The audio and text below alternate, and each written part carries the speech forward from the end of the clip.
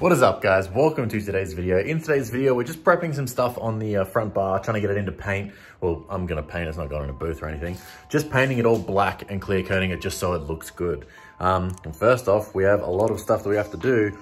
I thought I was just gonna have to give this a quick little buzz down, a quick little sand with 500 or something like that, and then I could start painting, but it appears that there's quite a bit of damage on these parts. Not only the front bar itself that we have to prep for actually getting painted, but the plastics that I've got just here, there is quite a bit of damage on here that the guy I bought them off didn't seem to tell me about. There's a couple cracks, couple splits, couple this, couple that. I will have to give front black bit a good sanding and everything like that. I'm just gonna smash them out and everything. Wish I could be out with the wagon filming some of it, but painter has a daytime job at the same time, so I can't just go and do that willy-nilly. But I'll just smash this out. I'm just trying to sand it down now, and then I'll come back to you when it's pretty much ready to clean and paint. Since all this stuff will have so much prep work it needs, this is a universal mount from Low Fabrication. Oh, easy to read from there. Low Fabrication for a AH Astra, any Astra power steering pump, which is what I ordered for the wagon. And I got it in raw just because it was a little bit cheaper. And I knew that I had these DNA cans for the Red Rush color shift. So I'm just gonna paint this with that color because obviously it needs to be painted, and then I'll clear coat it. So it should come out pretty good. All right, we'll start with this one and get some color on it. So just gonna start with this pure black base coat. Just letting it, just wiped it off with some Prep Sol and everything. Just make sure that it's absolutely completely flashed off.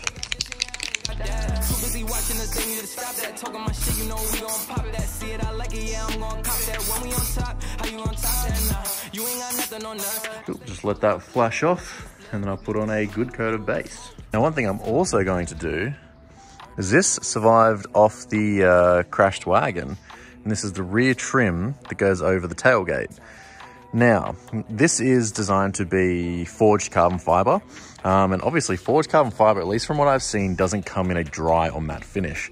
And I've always wanted to test clear coating it. So while I've got some clear coat out warming up, I'm gonna clear coat this too. And as well, if this does fail, we do have a spare from the new tailgate for if this, I don't know, doesn't work or something. But I've just cleaned it with Prep Sol. I'll let this dry up, and then I'm just gonna give it a go. Chuck some layers on there and see how it comes out. And then we can answer the age-old question of what does clear-coated vinyl wrap look like, especially this forged carbon from Vivid. Alrighty, so got the base coat down on the mount. It's all dry and everything. Gonna give the first coat of this Color Shift Red Rush. These are some awesome freaking cans. If you want to get these, just Google them. I'm pretty sure their website's probably just DNA Paints or CustomPaints.com. I don't know, just Google them. Oh, look at that. It literally says it at the bottom just there. DNA-paints.com. You can get some incredible aerosol cans from their website, and they're not that expensive. All right, let's see how this comes out. Test spray.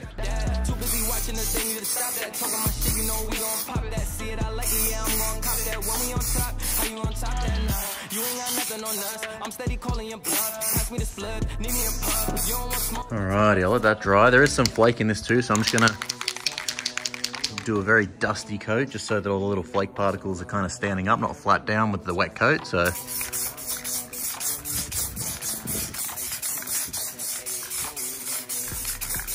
let that dry, and I'll give it a good another coat. Always make sure after you paint too, turn the can upside down, spray it until you see clear coming out, just so that you clear the nozzle tip so that you're not going to gunk it up when the next time you're painting. And it is always good to warm up your clear coat. I mean, it was cold this morning, but it's actually really nice weather today. But it's always good to warm up your clear coat, warm up any paint. Just get it to room temperature. It atomizes better, comes out of the can better, comes out of the gun better. It'll always look better if it's at least got some temperature to it. Don't paint clear when it's cold. But yeah, you can see that tiny little bit near that E where it's just still flashing off. You can see what this will look like, but it's just dried right now, so it has a bit of a flat texture to it. Now let's chuck some clear coat on it.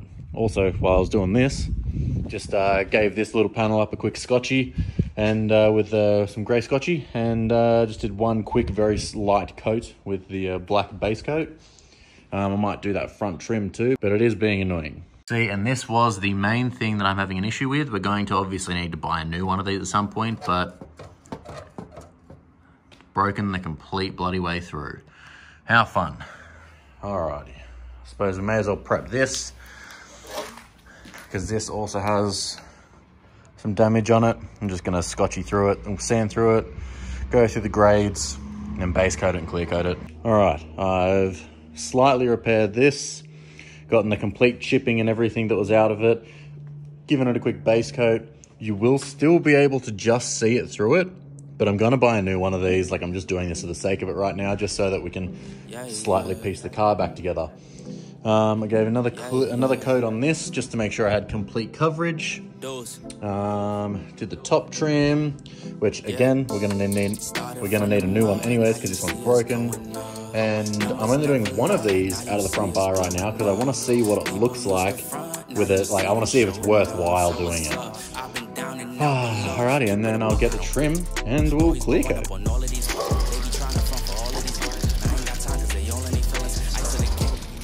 Now I choose to do it out here because clear coat overspray sucks. So instead of masking everything off, just do it out here with the door shut. Then because all the overspray is out here, it doesn't exactly have something to settle on because there's a tiny breeze. Started from the mud, now you see us going up. Numbers never lie, now you see us blowing up. People used to front, now you see them showing up. So what's up? I've been down and out, but look, I'm trying to get where I'm going, but haters be trolling, that's where they thinking you got me right where you want me. I tell a ghost just ducked up, sending them shots, we send them back. Let that dry. Alright, so I've done my third coat. I think definitely these top bits are done. Probably the grill, trim, the power steering mount, all done. But I think this front trim piece, just because it, like, obviously the design of the weave, you can see like it looks like orange peel. I think it's kind of just filling in the tiny little gaps. I might just stack on one more heavy coat after this, just so that it's more glassy like this. Although this has a little bit of orange peel too that I might polish out. But they still came out great. As long as you keep that wet edge and really stack it on there, just find that fine line between a run and just having it clear, but tiny bit left. I'll just smash another one over the top of the rear trim and we'll see how it goes. All right, so that's the final coat. And I think the weirdest thing is yeah, how cool is that? It just completely filled in the vinyl. You can't even see the pattern anymore. I mean, like, I definitely don't hate a gloss black trim piece. So it like, for the sake of experimentation, it really doesn't faze me how it came out, but that's so weird how, like, just stacking clear coat on it has completely hidden it. Can't see any of the design now. That is pretty cool though, like, pretty nuts. Either way, I do love the fact that it is gloss black. And I might just wrap over it again if I feel like it, but it seems like we're painting everything on the car. This will look super nice and classy on it. Alright, I'm just gonna let these sit and dry. Try my hardest not to touch them because that's the first thing I like to do after I paint for some reason, because you just want to see if it's dry or not. God, I really stacked the clear on thick here and it really turned out well. Like I said, finding that brief tiny line between getting a run and just stacking it on, and God, it came up with like a mirror finish. That'll look cool with a nice little buff. Now, maybe I will just keep that. You can see though, just here, where there's damage, where I couldn't see it before, but the clear is obviously showing it now. You can see where I couldn't be bothered repairing it properly. That's because it's going to be behind a number plate. Good, you can't see any of those repairs now that there's clear over it. We'll see how it looks once it's dry and in the sun, but maybe we'll just use that for the sake of it. It does look good. Alrighty, go inside, let them chill for 20 minutes, half an hour, and I'll put them in the sun. And everything. I think I've kind of noticed, if you see that's black, at least in this light, it looks a tiny bit blue, which is a bit weird. But you can see the effects of the color shift.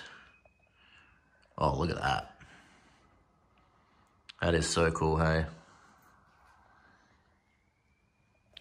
Or if we turn it around, it's still a tiny bit sticky, so I don't want to be touching it too much.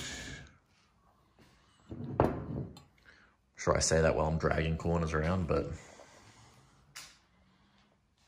how cool is that?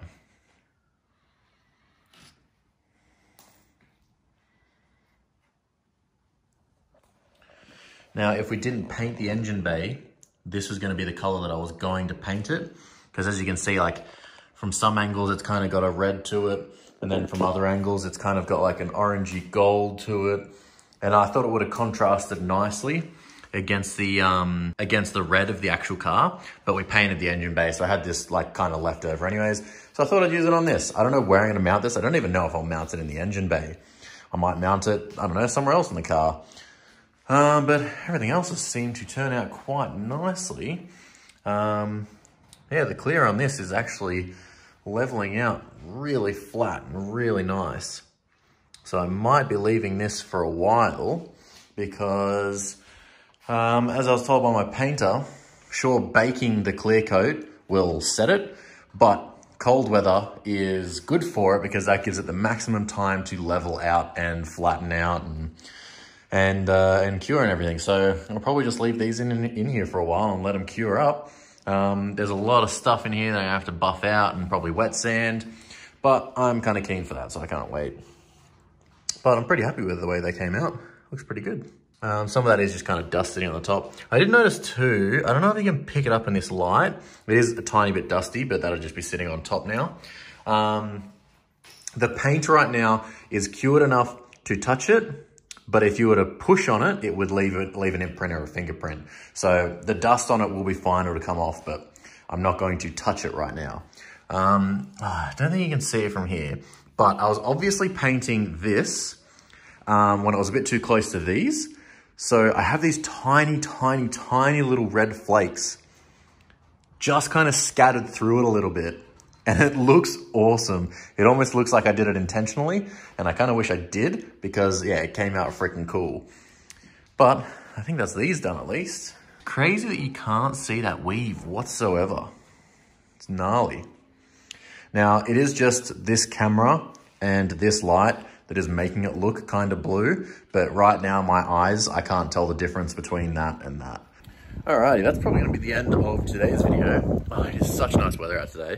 Probably the end of today's video. I just wanted to paint a couple things. Like, I did want to go out to the painters and look at the wagon and see how HIT was doing, but it just didn't line up at the moment.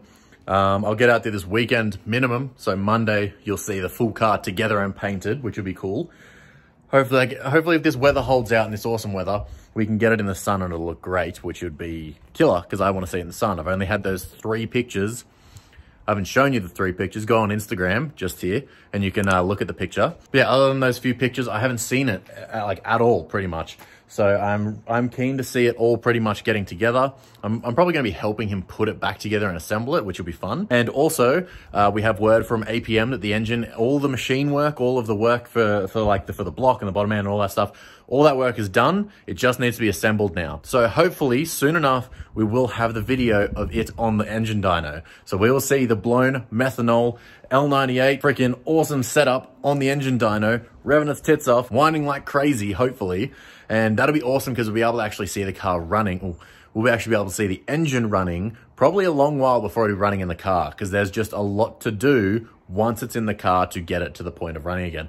So it'll be awesome to know that not only does it already run, knowing what power it makes and knowing that once we hook everything up to it, it's ready to go. But yeah, that's what we're gonna be for today's video. I'll catch you guys in the next one, which will be Friday, 6 p.m.